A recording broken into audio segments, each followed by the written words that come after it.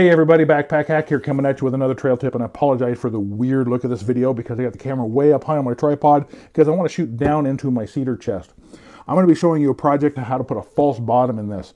I was looking for a place to hide something very substantial, and that would be my scout rifle. And when I found out that it fits inside this chest, I thought this would be a perfect candidate to put a false bottom in and get it out of sight, but make it still somewhat readily accessible. Now this is a cedar chest I bought at a Salvation Army store probably 15 years ago, and it was a really rough shape.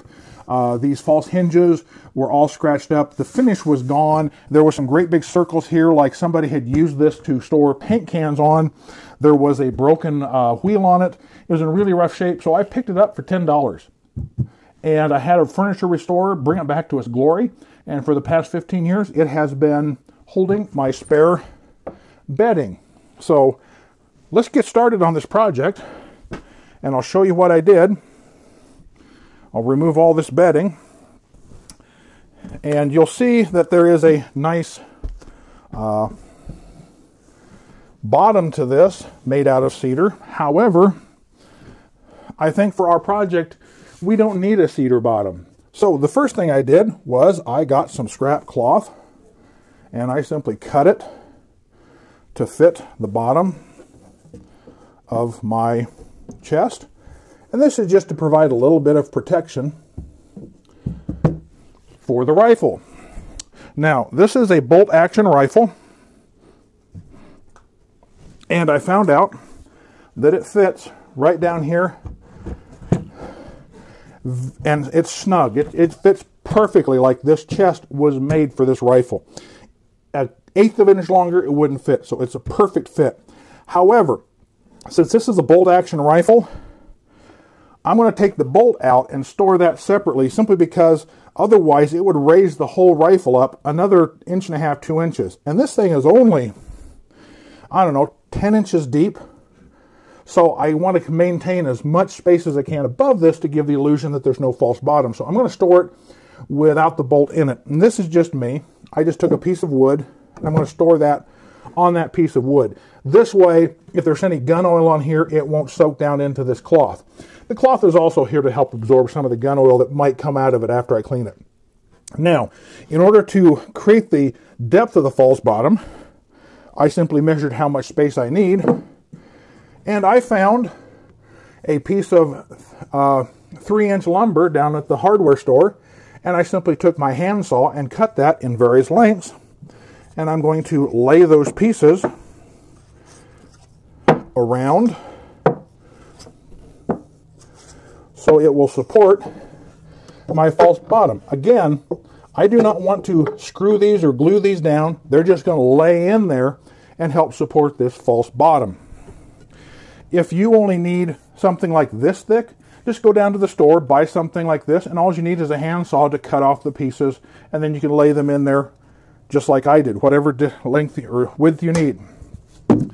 I also stopped by and got myself a nice piece of cabinet grade 1/4 inch saw, plywood, and you don't need to cut this. If you go down like to Home Depot, they have a panel saw, and you can buy a 2-foot by 4-foot piece of this kind of plywood, and they will cut 2 cuts, a rip and a cross cut, and cut it to size.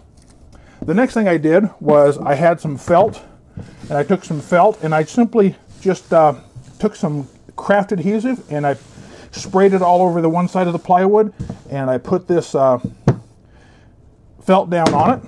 But before I put my false bottom in, I want to put in the rest of my accessories. There's my bipod and a spare buttstock extension and a magazine.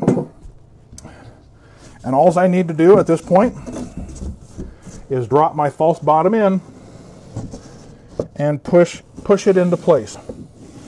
And now, if anybody opens that up, they're going to just look at it and they think there's just felt along the bottom, and my rifle is still accessible. If I ever want to go to the range, yeah, Houston, we have a problem. Not to worry though. I planned on that. What I did was I also got about 1 foot of number 4 bare copper This is a copper that's very stiff, but you can still bend it with just, if you're really strong with your hands, you can bend it with your hand or a couple pairs of pliers. And I made a couple of hooks. And in opposite corners, I left the felt unglued, and there is a hole right here that I can slide this hook into. And there's another one over here on the opposite corner. Hook that in, grab a hold of those, and my false bottom comes right out, and there is my scout rifle fully accessible. And something like this, these pieces, I can either store over here in my closet, or I could just place them up underneath here. And I don't think anybody would ever get the idea that that's what they're there for. So when I simply drop this bottom in, I simply have to tuck those two corners in. And now I can put my bedding back into this.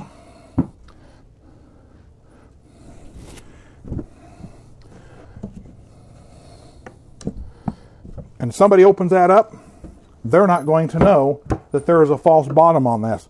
It's a very deceptive look.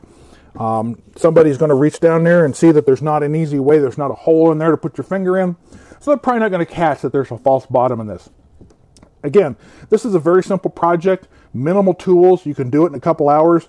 Have Home Depot or your hardware store, your lumberyard, cut your plywood for you, and you can have a nice hiding space for just about anything. Not necessarily a rifle, but just about anything that you could fit in the bottom of this cedar chest. So this is Backpack Hack coming at you with this trail tip. Be safe out there, and I'll see you out there in the trail.